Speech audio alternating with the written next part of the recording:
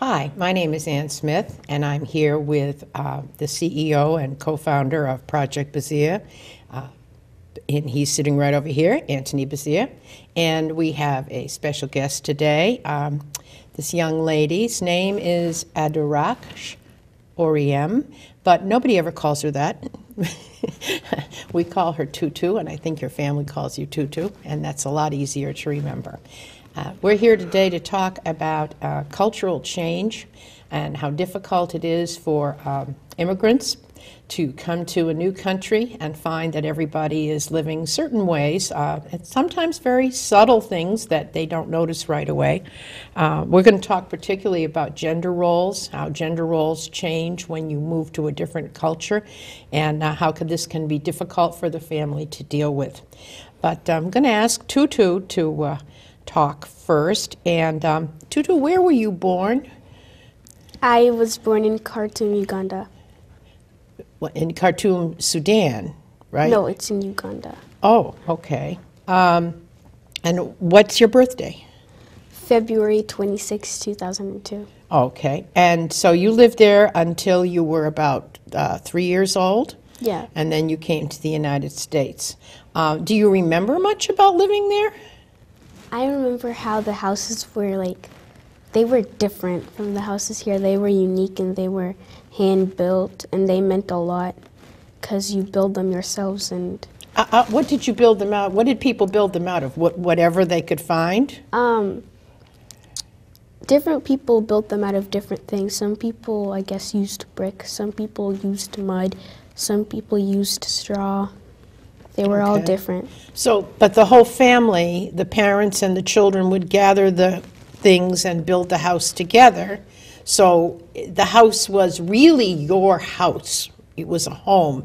I mean, Americans buy a house. Yeah. And I guess we make it ours by what we put inside and when we paint it and things like that. But it's not quite the same as building it. So you think the people there had a really close connection to their house. Yeah. What else anything else you remember? No. No, okay. Now you're from a particular tribe that lives in Uganda and in Sudan, I know, or South Sudan now, the Acholi tribe, which is a sort of medium-sized tribe, and your first language is Acholi. Yeah. Can you say hello to me? Nining. Nini? Nining. Okay. Okay. How old were you when you learned English?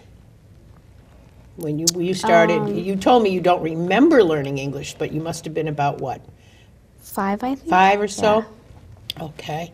And your English is very good. And I asked you another question the other day. I asked you what language you think in. Yeah. And you said? Both. Both, you think. Okay. How was your childhood growing up here different from the childhood of other American kids? Because you've been here since you were 3, so you have a lot of American friends, I'm sure, especially once you started school. How do you think it's different growing up as an Acholi girl in a family of 4 and growing up as an American girl in a family of 4? How's it different? Well, I feel like I am more responsible and mature than my friends because by the time I was 9, I already knew how to clean the house. And in my household, you're responsible for your things. You're responsible for your room, and everything pretty much always has to be clean. But I feel like at my friend's house, your American friends? My American friend's house, they rely on their parents to do that for them. So their parents cook for them, their parents clean for them, and so they rely on their parents for almost everything. And you are, again, how old are you? I'm 12 now. And I think that what you just said is probably very accurate. You are, in many ways, more responsible than most 12-year-olds that I taught when I taught public school. I mean, I'm always saying, how old are you, right? 12. And I think it's because you act more mature than an American child the same age, which is, I don't know, I think it's good, and it has some downsides, which we'll talk about in a minute. Were your parents tough on you? compared to your American friends? I mean, what happens when your American friends don't get good grades or do something wrong? What do you think compared to how you might have been disciplined by your parents? Well, we get our report cards, and then the next day my friends will be like, oh, I got a long lecture about how I need to do better in math or something. But I would get disciplined differently depending on if I did good or bad. I would get a good job or something like that. If you did well, yeah. Yeah, but if I didn't do well, then they wouldn't show that they were disappointed, but I could tell they were disappointed because they want the best for me because they didn't get the chances that I got. And so, yeah. So It's a part lot of of that's pressure. discipline, but I think part of it also, in your family anyway, is that your mom and dad talk to you about the opportunities you have and how important an education will be for you because they didn't have those same Yeah. chances. Yeah. Yeah, yeah. And I think, Americans take a lot of things for granted. I'm going to say that very honestly. Not everybody, but many do. Now, you have a brother, right? Do you think it's the same in your family for the way your brother is treated and you are treated, or in general with African families? Do you think the boys are treated differently than the girls? Yeah. I feel like my family, not just the people in my household, but all my families, Your, uncles what's and called aunts. extended family, yeah. I feel like they're all stereotypical. Like, to them, guys are just supposed to know how to fix their bike or fix the TV when it's broken. But the girls are supposed to know how to do the dishes and cook and clean. And yeah, So you I don't agree with it. Yeah, so you said that when you were, what, 8 or 9, you were already cleaning the house and Yeah. taking care of younger brothers, but your brother might not have been doing the same thing at that age, and he might still not be doing some of those things. No, he helps around and cleans sometimes. He's actually kind of used to it because he lives with 3 other girls. Ah, okay. So he's Yeah. outnumbered. Yeah. Okay, okay. But in general, in a larger extended African family, and I'm going to ask Bazia a little bit about that too in a minute, but you play sports now. You've played Yeah. several different sports, and you play now on a team. There are a basketball team Yeah. with both boys and girls, and supposedly now it's equal. But do you think when you're playing just with all kinds of kids, Americans, Africans, all kinds of kids, do you think the boys and the girls on the same team are treated the same way? No. There are 2 girls on the team, me and my other friend, Haley. And if one of the boys have the ball and I'm open, or Haley's open, and nobody else is open, it's just the 2 of us, they still won't pass to us because they think, oh, they're girls, they're gonna get the ball stolen for them, or they're gonna lose control of the ball. They can't dribble like us because we're boys and they're not even supposed to be here. They don't know how to play as well as us. They need to be on their own girl team with their own So level. the thing in the head is players. still there. Yeah, so they won't pass to you even if you are open. They'll look around for a boy or their friend and pass to them, even if they would be better off passing to you. And yeah, they don't play fair, but there's nothing you can do. And you and I talked about this too a little while ago. I said, well, maybe we should just give up. You know, there's something called Title IX that insisted that girls' sports and boys' sports be equal. And then in the last 10 or 15 years, they now have mixed teams much more often than they used to. So, I said to you, well, maybe we should just go back to the old way. But you had a comment about that, an opinion. What do you think? Should we just put the girls on one team and the boys on the other and forget about this No. equality thing? No. No matter how many times they tell you that you're not as good as them, you you still have to prove them wrong, because just running away from the problem isn't going to make a difference. Yep. You have to show them that you are as good as them, and if you're not as good as them, then you have to show them that you're better than them. Ooh. And Strong words. you just yeah, You don't give up. no, don't give up. Thank you. We may come back to you, but I'd want everybody to remember what Tutu said, because I think it's a much deeper message than just about playing basketball. Yeah. Bazia has been working closely with some of the adults in the South Sudanese community here, and he had a very interesting experience just in the last week with one group of people who were from South Sudan, the Zandi tribe. Why don't you tell everybody a little bit about how that happened? It was planning a Christmas party, I believe, was what was happening. Yeah, it was kind of a small gathering and how to plan the party for Christmas. And one of the things, because according to the African culture, they almost put the lady to cover the food and other. But when I was there, I was just kind of listening what is going on. And I think what is helping me, I'm a man, I don't believe in complaining, but I believe in what's the next move. We can talk 10 hours, 2 hours, but what's the next move? So I realized to make idea of the manual of if you're doing a party tradition, it's supposed to be different food. But Christmas is something supposed to be large, and the purpose of Christmas, how the family to be together.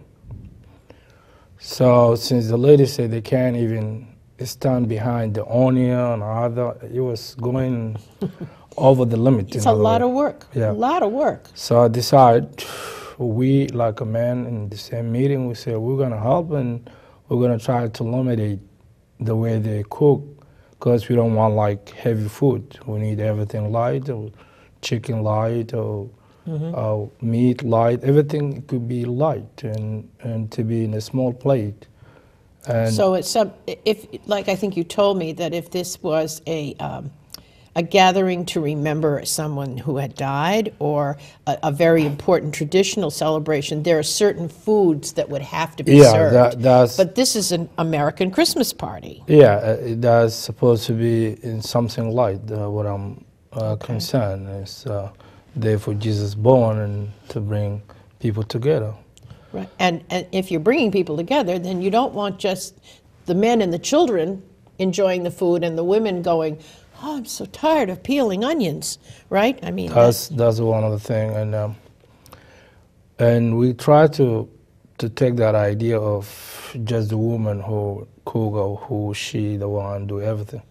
And it was good time, because the men shared to be cook with the ladies, even in the kitchen, even to cut the onion, and it was good. And I'm hoping we're gonna add more change in the society of South Sudanese in general, because we're working out through to take idea of name of tribe, because still they're connected to those small things. And when we became a nation, we need to talk about what means became a nation. Because a tribe, I don't really buy in the way it is, but I'm proud to just say I'm from South Sudan. Only if you're gonna ask me Pacific, according to South Sudan have 10 states, I think that would make more sense. Because sometimes I feel like we limited ourselves, or we try to be under kind of group. And when you see the passport, you don't see Asholi tribe, you don't see Zanda tribe, you don't see Denka tribe, you don't see Muru tribe. They will say South Sudan. I think through this, what I'm doing, what I believe, I think we need to start raising a different perspective. And there's one other thing, even myself, when you ask me, where you from? I almost say from Africa. I don't go Pacific, because it doesn't make sense. But I think part of this, and you were telling me this not too long ago, that part of the problem is that some of the people have never been more than 10 miles from where they were born until they got on a plane, you know, and came here. In other words, the tribe, the village, the little small area they grew up in was all many of them knew. So to suddenly start seeing not just a state and then a country and then the whole world it's a huge step.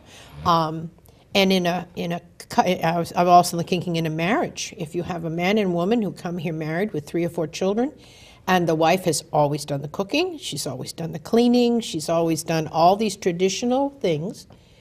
You said to me, it can't happen overnight. How is it going to change? How is the attitude between the men and the women and the families towards their children, how is it going to change? For me, if you think what I'm doing through the project, and change have to be 2 people, the mother and the kids. And the mother, she's the one who all the time was the kids.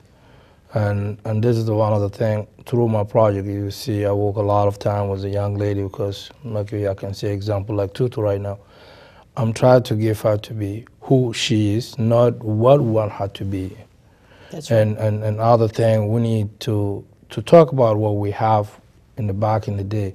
But the culture, he need to be updating. It cannot be 10 years ago, 20 years ago, we want to just say, oh, that's the way it goes. No. Time requires things change, and I believe since South Sudan be starting off fighting or whatever since 1955 until 2005 South Sudan became a country, we need to be able to take the good part of what we went through and transfer to this young generation. And it requires a lot of discussion and Discussions, slow changes. Changes, and you have to be open, talking of ideas. You know, and I want everybody to start talking about, I'm from South Sudan before you say I'm from Asholi, I'm from Zande, I'm from Nuer, because when you go to the level of the national, you don't say I'm Asholi. Even in your passport, they don't put Asholi, they put South Sudan. And I think that mean people start united. But when I see in the TV of South Sudan talk about united, you don't unite people just a word. You need to be practicing the visual. That's right. That's why they really change. And I want to close our little discussion today by asking you a question I forgot to ask you. When you're a parent, which I know is probably long down the road, but are you going to raise your children the same way you were raised, with that much responsibility when they were little? What's the downside of that? Yes, actually, because I feel like it prepares you for things in the future, and there's only so much you can teach your children, and then one day they're off on their own. Yes, you're right. And you have to do the best you can do. Mm-hmm. And I think that it's good to start early. Okay. So if I can teach my daughter to ride a bike at only age 4, then I'm going to do it. Mm-hmm. If I can teach my son how to do the dishes at age 7, then I'm going to do it. Good. And your dream, I'd like to share that as a closing note. What is your dream? What do you want to do when you go away to college and then get an education? I want to be a surgeon. A surgeon, wow. A special kind, I think you told me. Either a brain surgeon or a cosmetic surgeon. Cosmetic surgeon? Yes. Oh, okay. Wow, that's a terrific career. I wish you a lot of luck. Thank you. Yeah. I'm Ann Smith, speaking for Project Bazia. Thank you very much.